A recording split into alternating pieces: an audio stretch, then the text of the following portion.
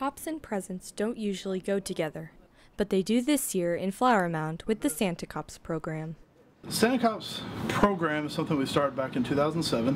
It is a program designed to help the kiddos here in Flower Mound that may not have a Christmas otherwise.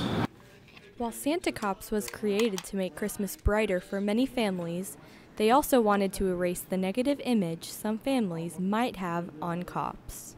We'll go out and actually talk to the families individually on a one-on-one basis and ask them, are you wanting assistance? Then what we'll do is we'll take that list of toys that child wants, we'll bring it back here to our toy store and see if we can match those wants to what we have, and then we will go out and actually play Santa Claus for the night and deliver all the toys. While Santa Cops brings smiles to the kids' faces, it also brings joy to the cops and volunteers.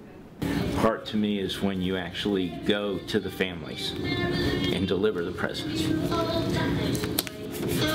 And the smiles on the kid's face, the thank yous, the hugs, and everything that goes with it. For somebody, you know, that may not have a Christmas if it wasn't for this. I had two young ladies I delivered to. They both came out too.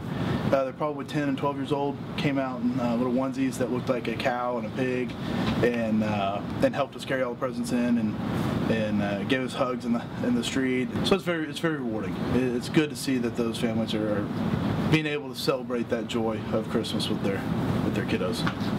This has been Sara Edwards and Carson Budemer reporting for MOB.